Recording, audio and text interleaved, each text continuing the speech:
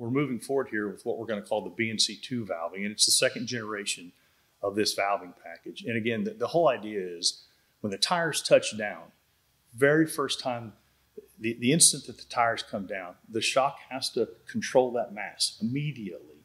Because if the valving isn't up to par, if it's not up to the challenge, then all this momentum gets out in front of the shock and we blow through the shock, much like you might drive through a converter, that's not coupled properly for the kind of power that you make.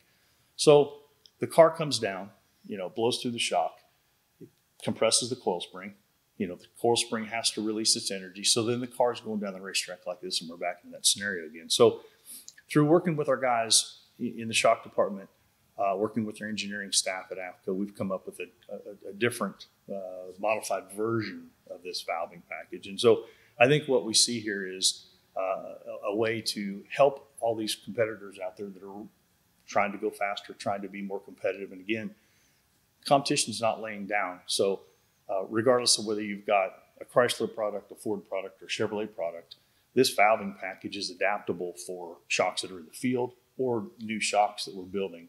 And so it's really a package that we can move through the market to a variety of people. Okay, what does a BNC? What does that mean? I mean, what's the initial standard? It's a bounce control acronym, really, and we're trying to just again help people with a word in the marketplace out there that say, okay, I've got bounce control valving. Or if you've ever seen somebody at a racetrack, you're standing along the fence or in the grandstands, and you see a car land and land smoothly, that car probably had a BNC or a bounce control valving package in that thing. So that's really what we've tried to do, is just help people remember what we're trying to do here. Yeah, I know it's a delicate scenario to get your wheel spin to get a good launch and not get the nose of the car in the air really hard. So yeah, a lot of cars have to wheelie, and because they're a nose heavy car, a iron headed big block or aluminum headed big block, anything with nose weight has to get the crank center line up, has to get weight moving to the back. The problem with that then becomes, now what goes up must come down. Right. We all know that. And so when you've got that to work with, you've got to be able to grab that thing and slow all that mass down. Now, on the BNC valving shocks that we have for wheelie control, they're double adjustable, is that correct? Double adjustable, absolutely. And that's really, I think most of the folks that are into that style of car really need a double adjustable shock.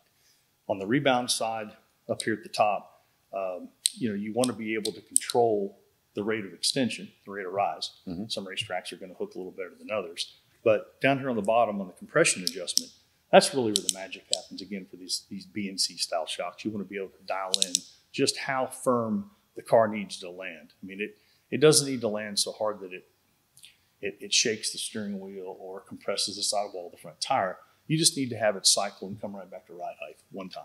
Yeah, so basically, just in layman terms, you're on your rebound side, that's actually controlling how quick the front end comes up, how long it stays up, correct? Correct. And then on the compression side, when the car comes off, the wheelie comes back down. That's controlling how hard it hits the ground, and right. And it takes the bounce out of the car. Absolutely, the compression side takes the bounce out of the car.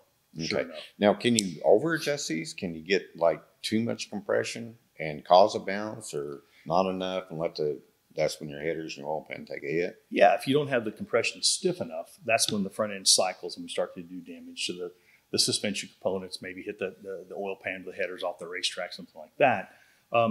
Theoretically, you can have the compression too firm, and it comes down, and you'll see the sidewall of the tire, compress.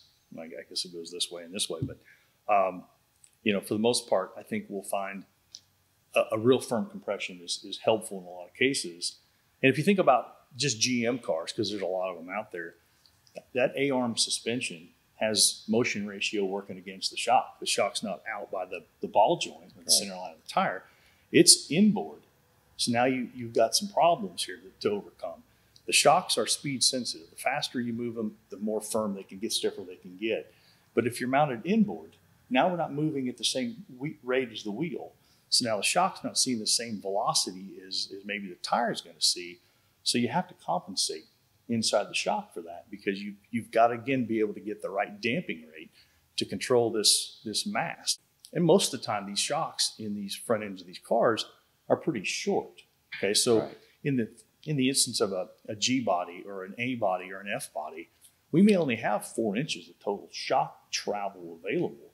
So now you've got to control 1,600 pounds and stop it from going down, hitting the bump stop, and then cycling with only about 4 inches of travel. So there's a lot going on right here. There's a lot of internal pressure. There's a lot of control going on right there. Now, these can be built for different types of scenarios, correct? I mean, if you've got say a 2,800 pound car with a turbo, or you've got a 3,500 pound car with an iron big block nitrous motor, you can valve these shocks for those type of conditions, correct? We can, and I think what we'll find as the market finds it, the BNC2 valving has a real broad range of adjustment. I mean, there's 24 clicks of adjustment down here at the bottom.